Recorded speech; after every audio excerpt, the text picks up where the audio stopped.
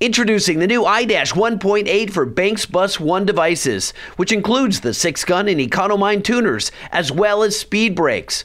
This gauge packs a big punch into a small package. It reads multiple engine parameters as well as internal data directly from your Banks tuner or SpeedBrake. It controls the tuner power level and can be used to easily set the SpeedBrake mode and set the speed. Also available as an extremely powerful DataMonster version, it adds data logging for up to 100 user selectable parameters at a rate of up to 20 samples per second. With the included SD card, you can log over a month's worth of continuous data. And you can add 4 iDash gauges to see even more information. And the system is expandable with the new Banks sensor modules like the 4-channel analog module, the 4-channel thermocouple module, and the Air Mouse ambient air density module. Set custom high and low alerts for any engine parameter. Monitor minimum and maximum values for a user selectable list of parameters. Dozens of new calculated parameters such as air density, read and clear vehicle trouble codes, and it's customizable with button colors, layout colors. You can even tell it how fast you want it to dim at night. How does the iDash 1.8 integrate with existing equipment? Let's take a look.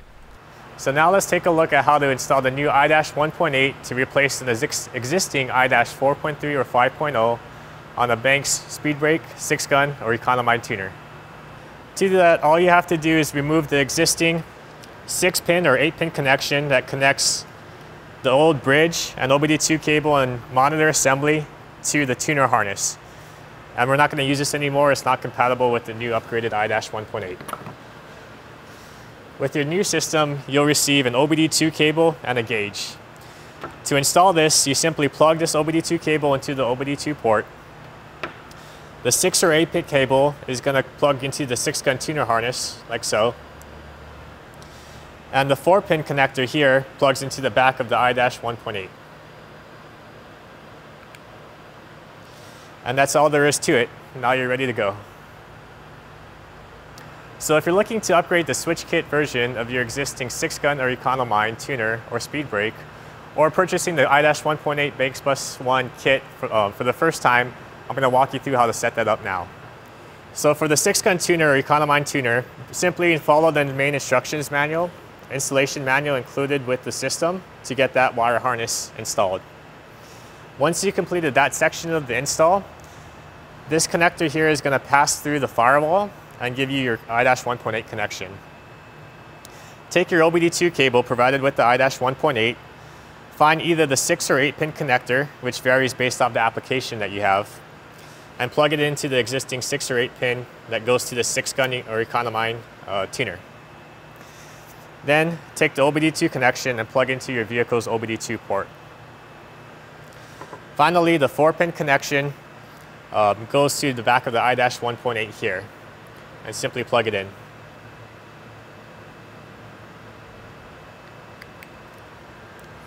And that's all there is to it. So if you're going to wire up the new iDash 1.8 BanksBus One to both the SpeedBrake and the tuner at the same time, the process is just as simple. So here we have the Six-Gun system and the SpeedBrake system, both tied together using a Y cable. So to hook up the iDash 1.8, all you're going to do is take the 6 or 8-pin connector, depending on application, from the new OBD2 cable and plug it into the Y cable. Take the other lead, which is the 4-pin connector that goes up to the iDash 1.8, and plug it into the back.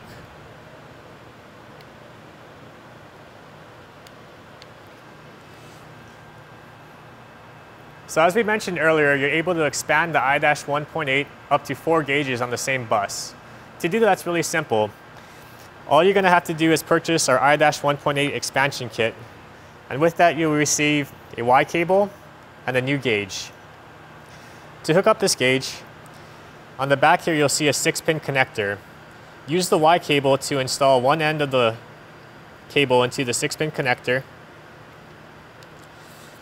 and the other end of the Y cable into your existing gauge.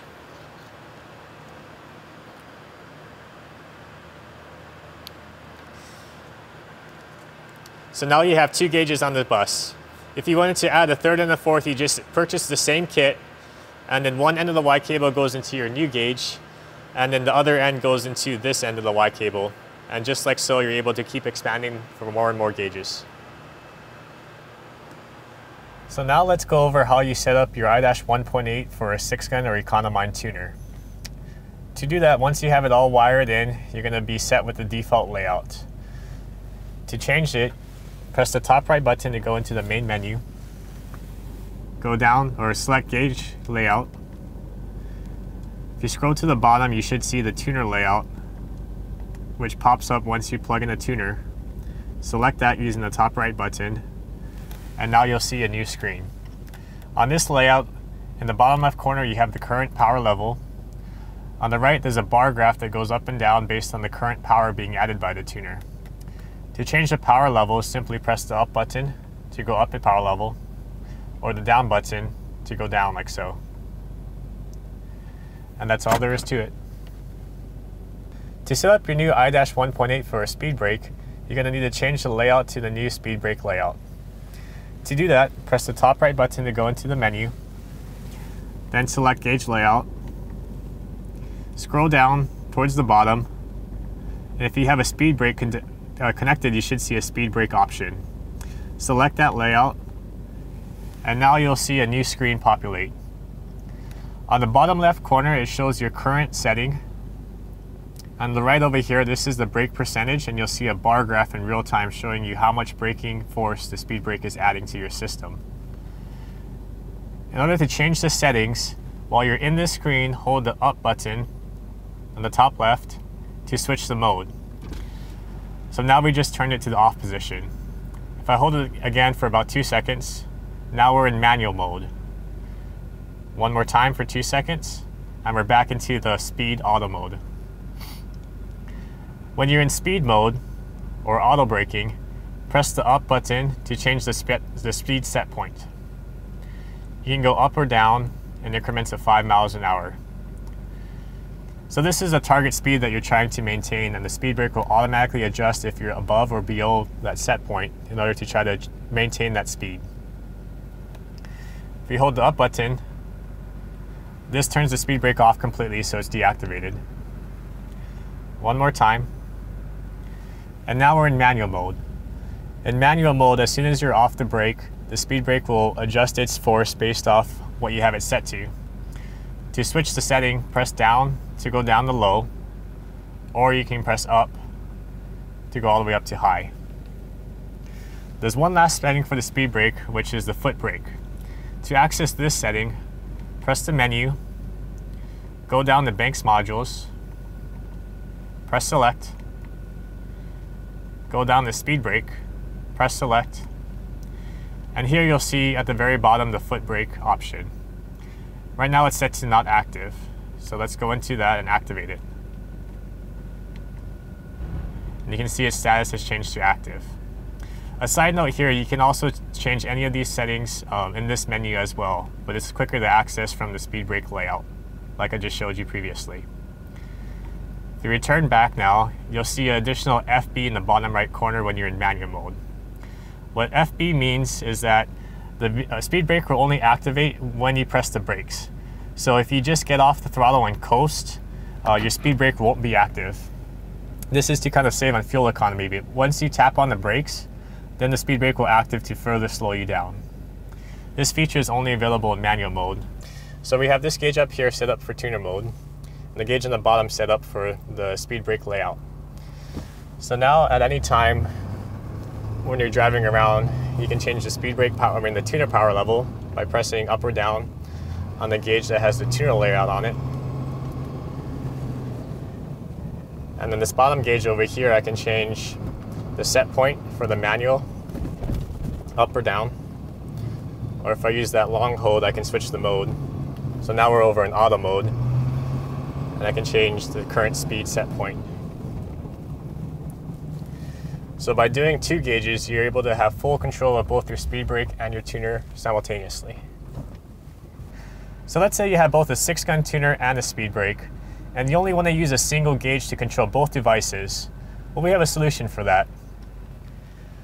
Over here right now, we're set up with this first gauge on the top for the 6-gun layout, or the tuner layout. But if you go into the top right button to go into menu, scroll down until you see settings, press the top right to select, scroll down you'll see an option called Tuner Auto Switch. If I select that, right now it's off, so I'll select again and turn it to on. So with this setting activated, hold back to return to the main menu. Now what's going to happen is the tuner and SpeedBrake are going to both switch back and forth based on how you're driving the vehicle. Anytime you're decelerating and moving, so your speed's greater than 0 and you're off the throttle, you'll see the SpeedBrake screen, which you'll see active by the gray box over here. When you're coasting and decelerating, you're able to change your set point or change your SpeedBrake settings at that point. As soon as you come to a complete stop or you're moving and have the throttle greater than 0, it'll switch back to the 6-gun mode, like here in red.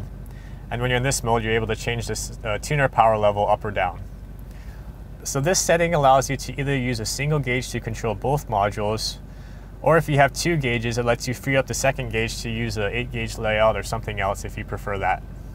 So now we're here on the street giving a live demo of how the auto switching between 6-gun and tuner layouts works. So at a complete stop, like we are now, you can see we're on the 6-gun layout. So here you can change the power level, the tuner layout, which is the same for the EconoMind. So as soon as we start moving, it stays on the tuner layout until you coast and get off the throttle. So right now I'm off the throttle, and you can see it switched over here on gray to the bottom. So while you're coasting, you're on the SpeedBrake layout, and I can hold this down to change the menu. Hold it down one more time. So now we're on manual mode. So back on the throttle, we're going to accelerate a little bit. And as soon as I get off the throttle, now you can see the current SpeedBrake setting. So while on this menu, I can press the down button to change the set point. And if I come to a complete stop, I'll go back into the tuner layout. So now I can change the tuner power level. So with this method, you're able to control both the SpeedBrake and tuner with a single iDash 1.8 gauge. For more information about the Banks iDash 1.8 Super Gauge or DataMonster for BanksBus One devices, visit bankspower.com.